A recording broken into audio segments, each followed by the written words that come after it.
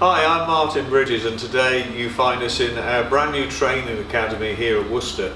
And right next to me here you see a gas meter, a typical U6 gas meter that are in everybody's houses. And we just want to make you aware of some of the issues we're still encountering with insufficient gas supply, or gas pressure rather, to combi boilers. Specifically the higher output combi boilers is where our problems generally occur. And there are two or three reasons it can.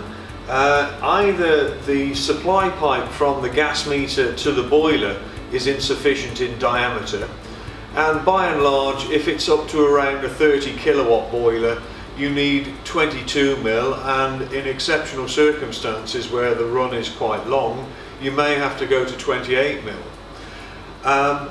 It could also be there is insufficient gas entering the property, so if that's the case and you encounter a situation where the hot water temperature isn't meeting the customer's expectations, you should first measure the gas supply coming into the property at the inlet test point of the meter. And really you require anything around 21 to 25 millibars there. If that's correct, then really the problems will be either the gas supply pipe diameter itself, or a blockage or a restriction, etc. within that pipe.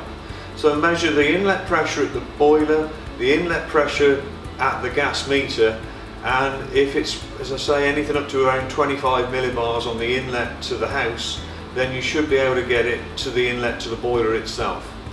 So never take it for granted, have a good check around, see if there's any pipework hidden under the floors which is step down in diameter rather than maintain the correct diameter all the way through, and hopefully we should then eliminate any issues with poor hot water temperature.